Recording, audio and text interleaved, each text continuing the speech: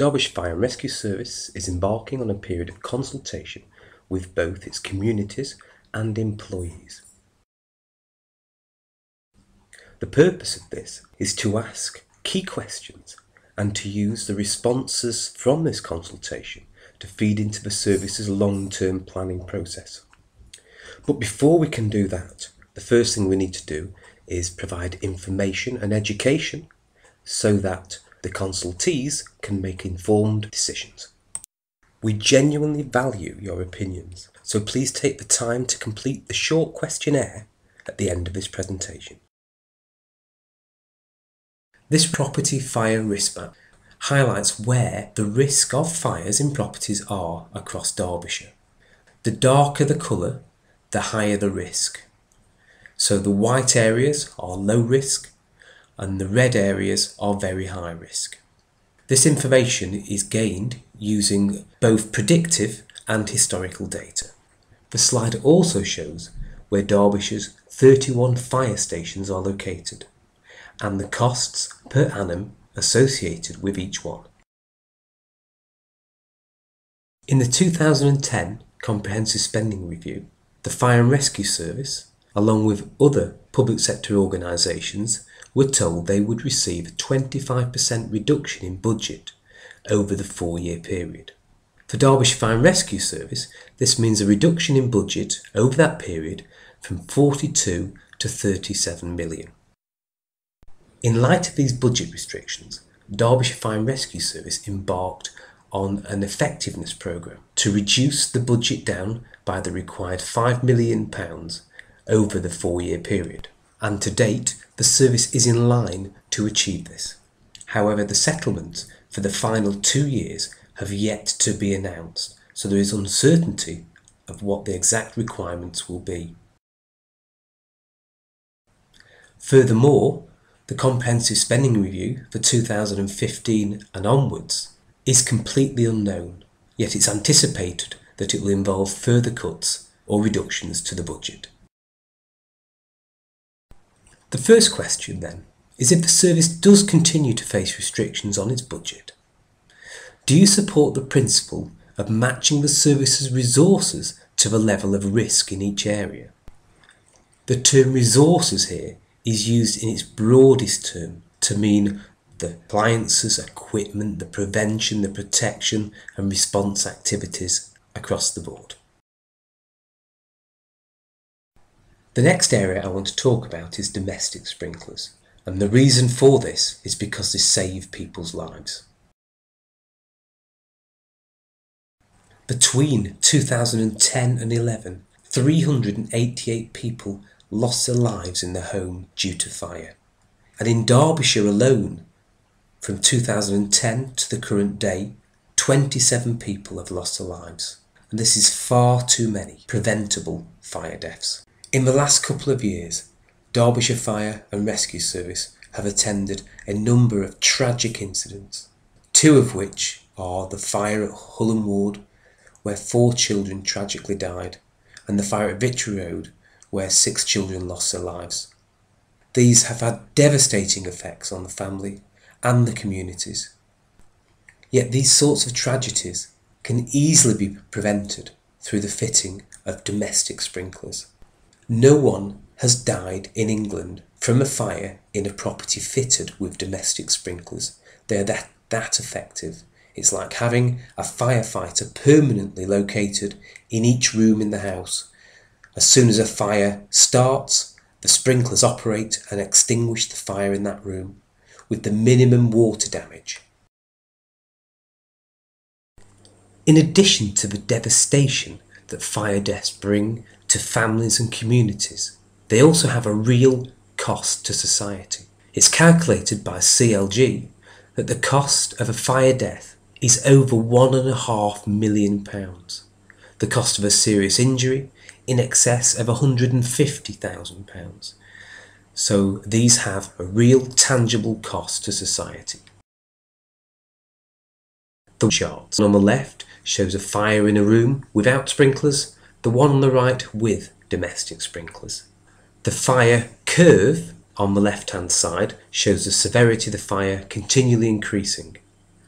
The yellow line shows the survivability within the room where the fire starts. After approximately 1.5 minutes, the smoke alarm, provided it's got batteries in and works, will alert the people in the home that a fire is starting. Sometime shortly after that, the occupants will notify the fire service. Then the fire service will arrive and extinguish the fire. The one on the right hand side shows the fire starting, and after 2 to 3 minutes, the sprinkler head actuating, putting the fire out. The fire and rescue service will still respond to the incident to make sure the fire has been extinguished correctly.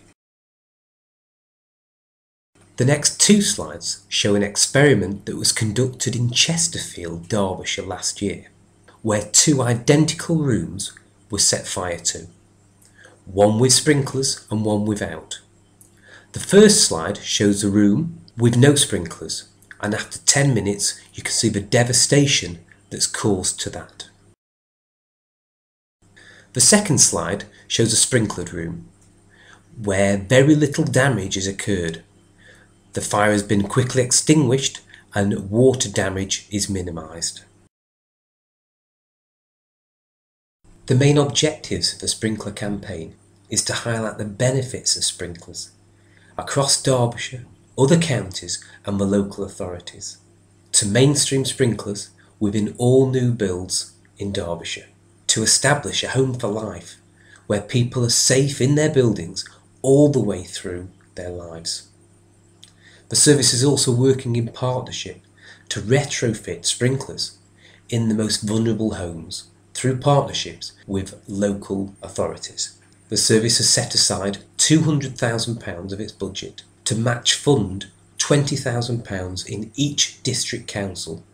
So that means £400,000 is available to fit sprinklers in the most vulnerable homes in Derbyshire. The costs of fitting sprinklers in a domestic property are variable. They're dependent on a number of factors. For example, the location of the property, the size and type of the home, and the water supply infrastructure that's available, whether additional pumps need to be fitted. The retrofitting of a typical home is somewhere in the region of £2,500. However, Cowlermount Flats in Sheffield, where 47 flats were retrofitted, came to a cost of just over £1,000 each. That leads us to our second question. Do you support the service in funding the fitting of sprinklers in targeted high-risk premises?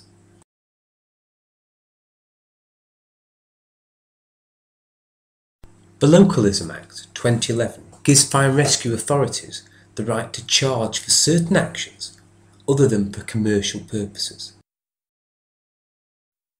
The types of incidents that Derbyshire Fire and Rescue Service attend can be categorised into 3 broad areas. The first one is fires. The second, emergency special services. These can range from car crashes through to persons trapped in machinery. And the third class are non-emergency special services. Derbyshire Fire and Rescue Service is currently considering the possibility of recovering costs exclusively from the non-emergency special service group.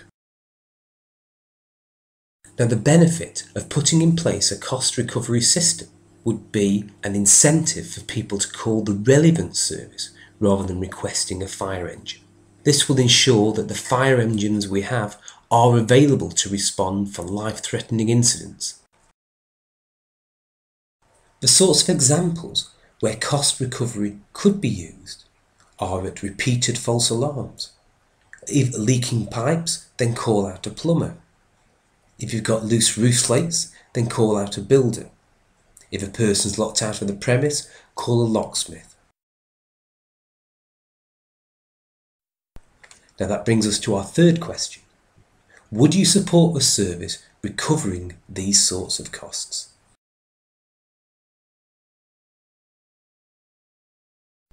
The traditional view of the fire and rescue service's role is one of responding to emergencies exclusively. However, the Fire and Rescue Service's role is far more comprehensive and proactive than this. It starts firstly by analysing the risk the community faces, and then determines the most appropriate way to reduce those risks through 3 tools, and these are prevention, protection and response.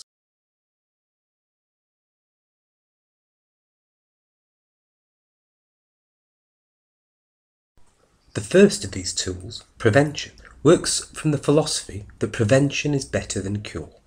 It starts by educating and informing the public to help them prevent fires from occurring in the first place. If a fire should occur, then it provides information and education to ensure that they can escape from the premise safely.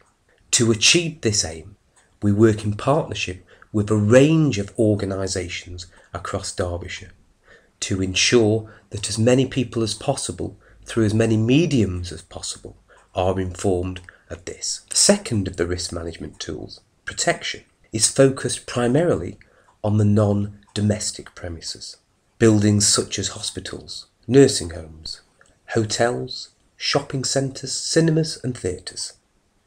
The principle here is that Derbyshire Fire and Rescue Service police the fire safety legislation that governs these type of premises to ensure that should a fire occur, that everyone can escape from the premise safely.